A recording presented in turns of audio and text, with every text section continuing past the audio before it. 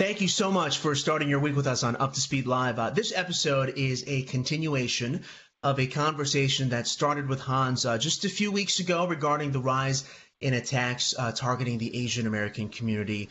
This, of course, is near and dear to my heart. Now, you might remember, as we take our video here, our CEO took some time to declare that hate has no place here in our company as well as our society. And so we invite you to watch the replay of this episode on Inside Verizon. Hans made a point that day to say we will continue to educate the stakeholders, all of them, in our communities, in our companies, in our lives, and that's what we aim to do today with this conversation, to educate you. Now, in the days following that conversation, so many of you reached out to us, not only expressing your willingness to support, but also wanting to learn more about some of the recent events targeting Asian Americans and how our V-teamers are processing this topic.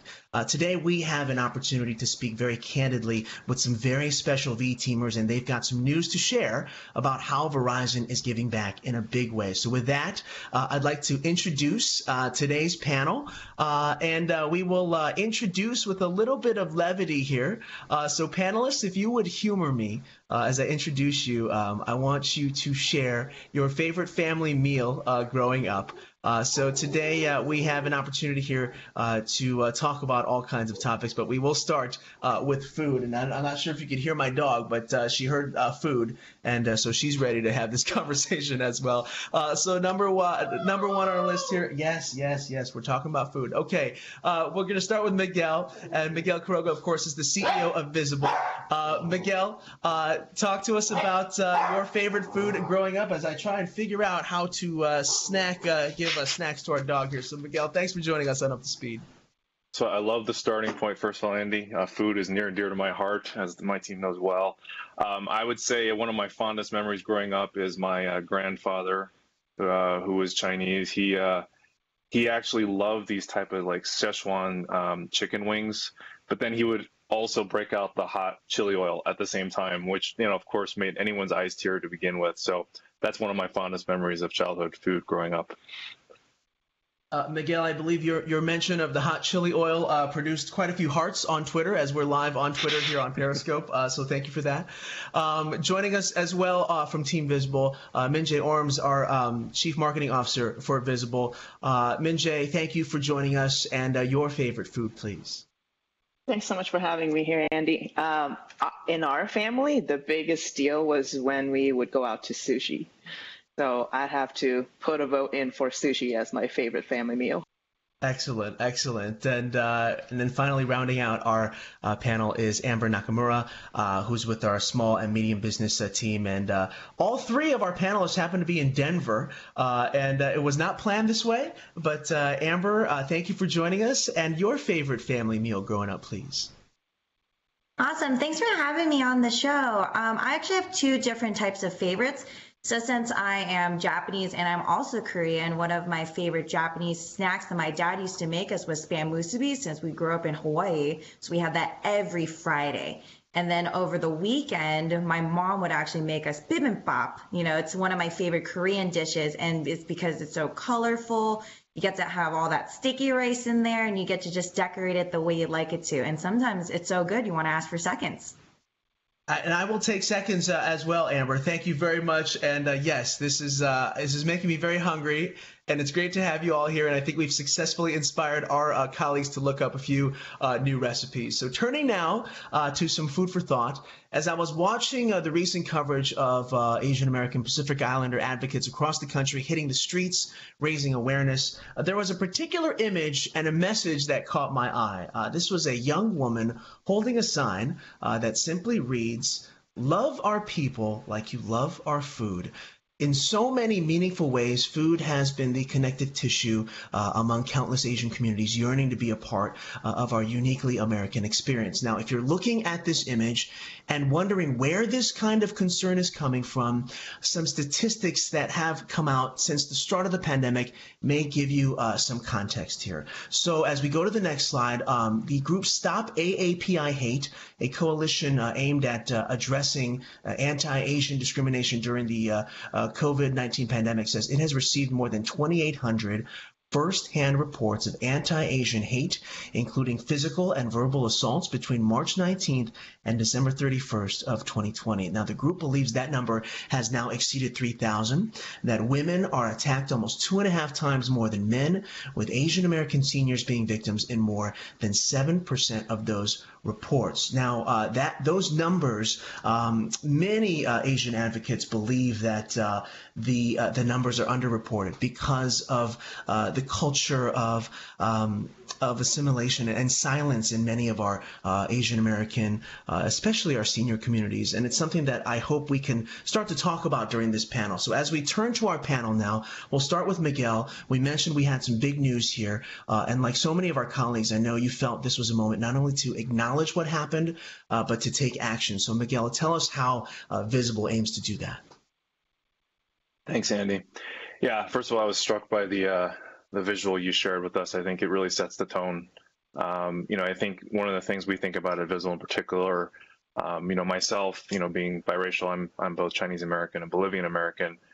At Visible, we're actually proud to be an Asian-led company. Minjae and I and others on the team, we really reacted strongly to these terrible reports that you described here.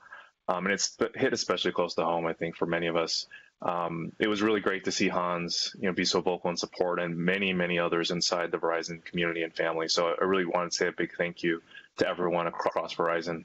The big announcement for us is something that, I wanted to share, something that Minjae and her team spearheaded, a partnership with Gold House. So Gold House is a nonprofit collective of Asian American and Pacific Islander founders, creative voices, and leaders.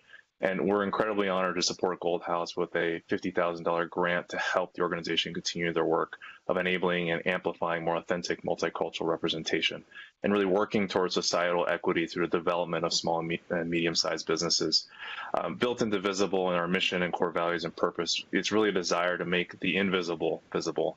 And by shining a light on communities and people so they actually do feel seen, heard, and empowered, we believe this can make a difference. At the end of the day, hate against one is hate against all, and we're always going to aim to use our platform to support organizations that continue to fight systemic racism and actively work towards racial and social injustice. So we're really proud of our ability to help. It's just a small little step, but it's something we wanted to share with everyone today.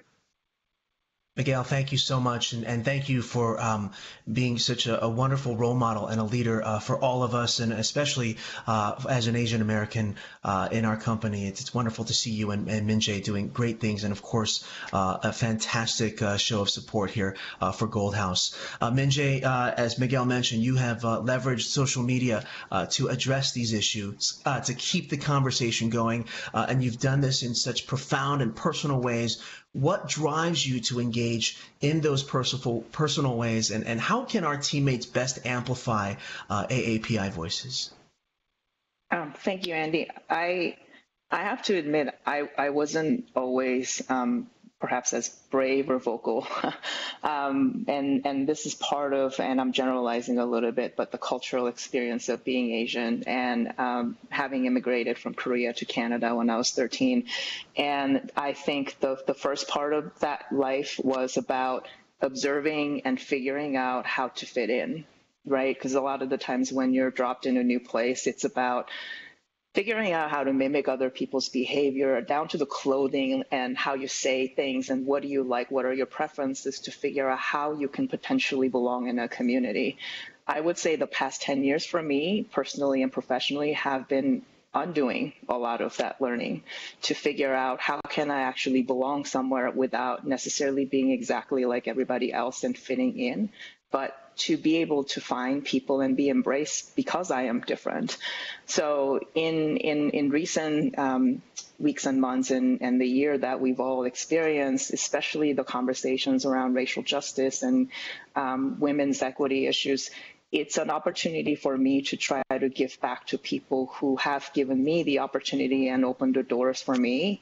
And so it's the more that I am able to speak up and support the existing efforts like the Gold House efforts, I'm finding that there are more and more allies and people in the communities who have maybe also felt like I did 10 years ago, or other people who are supporting each other's community and be able to lift everybody up instead of staying silent, which hurts all of us. Minjae, thank you very much. And of course, if folks would like to see some of your beautiful writing and personal thoughts here, please follow Minjae on all social channels, including LinkedIn, where you'll find many of those articles. And a fantastic tweeter, by the way. So Minjae, thank you very much for your perspective. So Amber, I know we've talked about what life has been like in the retail space. You've been lucky enough to be in one space for quite a long time, and you've been throughout the pandemic as well. So you've seen our customer interactions evolve over the past year. What can we all do to maintain a commitment to diversity and inclusion, especially with every interaction? You have probably seen the gamut of interactions. Tell us what that's been like, and how, within the scope of this conversation, how those interactions have affected you. Yeah, most definitely. So, growing up here in America, I was born and raised in Oregon, and my parents have always taught me to speak up in the most educational way possible. So, for example, we do have customers or just individuals in general that do ask us questions that we believe that might be based off ignorant. But my parents did teach me there are times where there are individuals that they ask you a specific question, but they don't understand or they don't know that the question is something that they shouldn't have asked, to where we shouldn't say, ooh, that wasn't the wrong thing to say, but we should more think of maybe they're just not educated on what to say. So for example, like there are times where people come up to me at the retail store when I used to be a manager, and we greet them, ask them what they do, need to do to come into the store. And there are times where we try to do small talk, and there are times where customers are like, oh, is Amber your real name, or do you have an Asian name? And there are times where it's like, I'm not sure why you asked that question, but at the same time, it's to where you're probably just not educated, to where my first name is Amber on my birth certificate. So I take the opportunity to have that conversation with the customer rather than biting back at them because they don't know. And I think that because of that, it helps our store and our community here in Aurora that I'm able to deliver that type of conversation with other customers. And plus, we have a bunch of Koreans in our community to where they do feel comfortable coming into our store as well because, one, we're very diverse. Two, they know someone who's also Korean. Three, they do feel safe at our store. So I think because we deliver such a safe environment at our location, that our location has become a open arms to everyone here in Aurora and in Denver as well. Yeah, and I think the campaign, the Call for Kindness campaign, is so critical in that regard as well. And Amber, it's funny that you mentioned even names. I mean, you'll see even in the byline, my legal name is Junhyung Choi, and people often wonder, where did you get that name, Andy? And I've gone by Andy my whole life. I just happened to be born in Seoul. So let's talk about identity. Because that's really what it boils down to it. And Minjae, we'll go back to you as we let's go ahead and take the slide of Minjae's social post. So please make sure to take a look at all that Minjae has done in terms of spreading awareness here. And I think Minjae, I wanted to just talk to you about what is identity to you when it comes to Asian America. It's one of those things where we don't want to look at something so monolithically, but also there are certain cultural elements that perhaps keep us from the individualism that may remedy some of this. But talk to us about, in your, whether it's in your writings or in the ways that you've engaged with our teammates and the world. How would you define identity right now in the Asian American community? Boy, I think it's complex and personal to all of us. On the one hand, race is a construct. It is something that was systematically designed to create ways in which people are having to think about who are they and how are they showing up in ways that's perhaps a little bit different from even their personal experiences. And unfortunately, the experience of racism is by design divisive. It is designed to separate us and hope that we remain fractured and that we sometimes even in communities of colors stay that way and sometimes pitted against each other. Whereas what I find really rewarding about these more personal connections and my ability to have conversations with you, Andy and Amber and Miguel and these communities of people that you're showing on the screen is that first, the idea of Asian is so broad, and we all kind of have different cultural upbringings or the country that we identify with, and all of that defines us in personal ways. And because of that, because of the differences, because of the different flavors, because of the different ways in which we feel who we are as people is actually ultimately what unites us. It's not other people's construct of race in itself that puts us in the same category, but it's about our personal experiences and what we share as people that unites us. So I'm hoping that more and more through these conversations and actions and being able to lift each other up in each other's communities, that we be able to define who we are and how we show up and how we ultimately show up for each other in ways that are coming from here and defined by us, instead of feeling like we have to be defined by a construct that oppresses all of us.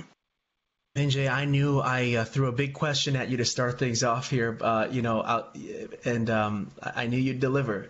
And Miguel, I'll extend that question to you and really kind of, when we're talking about leadership roles and moving up in the world, the Asianness, your Asianness, your Asian identity. You were very quick to point out that Visible is an Asian-led company, and that fills me with pride, and it should fill all of us with pride. But talk to us about where do you feel sometimes the delineation between who you are as a professional and who you are in your personal life? Talk to us about how you marry those two ideas of identity. Yeah, it's a good question. I think I was raised in a professional environment where bringing your full self to work wasn't always the natural outcome of being successful. And I think there's a massive shift in the last decade in particular. You see it happening across a lot of companies, and Verizon in many ways has been leading that emphasis around, you can be your full self, fully transparent, be everything you are, and that's just enough.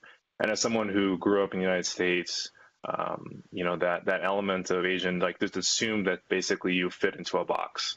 I liked how Minjae described like in many ways race as a construct, because I think that's so true. It's so easy for people to be put in boxes. And I think oftentimes that experience that I've had of being felt like being put in a box because of who I was or who I wasn't or what I did or didn't do, was I just enough of an Asian American or just enough of a Hispanic American or just enough of a professional in a professional setting, I think was something I really wrestled with a lot. And it's something I think I still work through.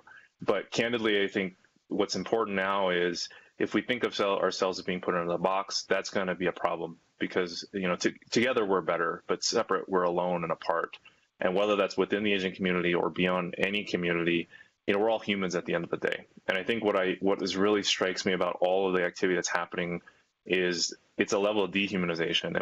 And dehumanization is a slippery slope, because with dehumanization, lots of bad things happen. All these atrocities you've seen throughout history stem from that ability to put someone outside the sphere of somebody you believe is also your fellow human. The closer we can get to that, the faster we can focus to listen, to understand. I love the way Amber was describing about look, assume positive intent. We're just going to be better as a society. So I'm encouraged, but there's a lot of work to do. It's wonderful. It's just powerful to even be on this panel with you moderating and hearing these words. It's giving me power to say, yes, bring your full self to work and be proud of it. Amber, as we start to close the panel here, I want to mention that, you have you grew up in the Bay Area. You have family there.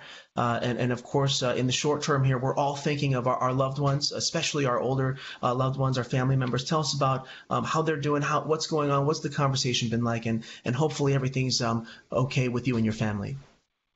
Yeah, most definitely. So I actually have my mom here in Denver with me, but it comes to the point where there are times I do actually get worried for her, because she's very sensitive. And if there's an altercation that happens maybe at a grocery store and I'm not around, I do get worried that she might get too frustrated and, there would be a bad outcome.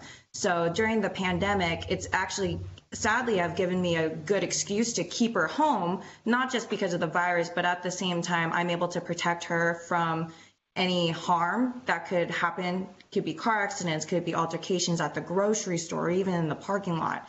And back home in the Bay Area, I have my whole mom's side there. So my grandmother, we actually keep her home as well. Same perspective. We want to keep her safe from, the virus, but at the same time, there's so many things that go out in the world. It's just you walk out the door and something that you have planned for your entire day can just disappear within seconds. So I think it's also very important that for my family that, we want to make sure we protect our loved ones as much as we can, but also have a positive outlook on it, being like, this is our plan for today. This is what we're going to do.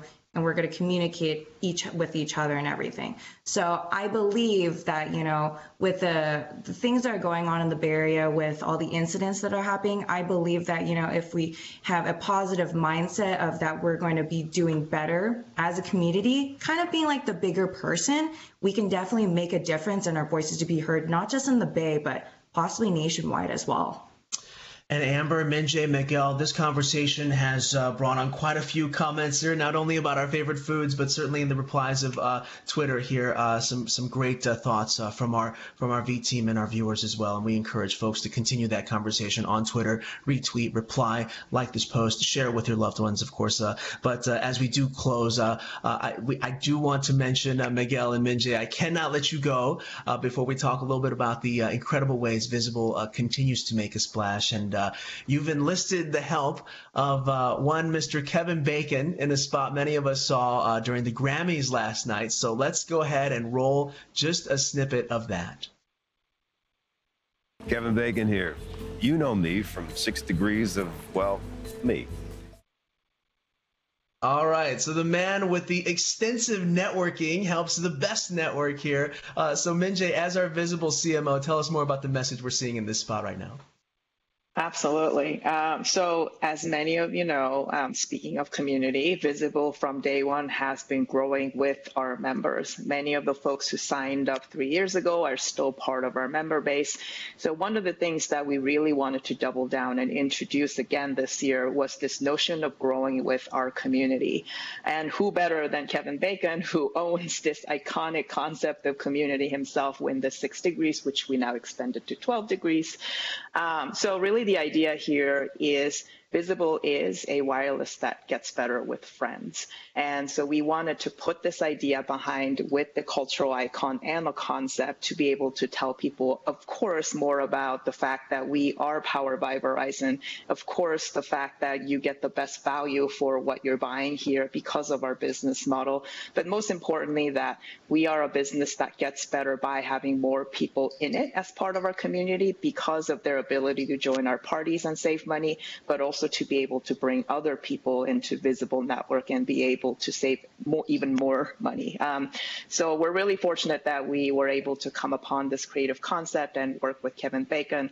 But I do have to take a moment to thank Diego and Ronan for their continued support for our business and really pushing us to think about creative ways in which to bring this message out to market, which has been really exciting. It's a wonderful story that you and the team continue to share in really meaningful and fun ways. So congratulations to you and the team, Minjae and Miguel. You see this ad, you're making those solid connections with our growing customer base. Tell us what's next. What's on the horizon for Visible? Yeah, we're super excited with the ad, and kudos to Minjae and team and all the support we got across all of Verizon. As Minjae mentioned, Ronan and Diego were key towards helping us kind of craft a lot of the story throughout the years that we've been sharing. I think it's the same story we've been saying from day one. What would the simple, easy to use experience look like in the wireless industry? We felt that answer was ultimately Visible. Every evolution, every change, from the shifts to party pay to the more recent introduction of the eSIM orientation of how we grow, the community-centric kind of orientation of member growth, that's been a part of our story, and it's going to continue to be. And we're super excited to just have another kind of data point sharing of Kevin Bacon to help us share the story as well. Fantastic. So as we get into our sort of inner Kevin Bacon mode, I want all of us on the V team here to think about ways that we can continue making connections, not just professionally, but of course personally, the way that Miguel explained, that we bring our true selves to work and magic happens. To Miguel, Minjae, Amber, I want to thank you so much for providing such honesty and deep and meaningful thought for our conversation. And of course, hopefully this conversation continues And folks, feel free to, I'm going to speak for the entire panel here, but reach out to us if you have any more questions about this particular topic, because it is near and dear to our hearts, and we are so thankful that we are with a Verizon family that believes the same. So thank you so much. We'll continue our conversation here on Up to Speed, of course, all week. I want to thank the panel, and I want to thank all of you for watching. Have a great start to the week, and until next time, you're up to speed.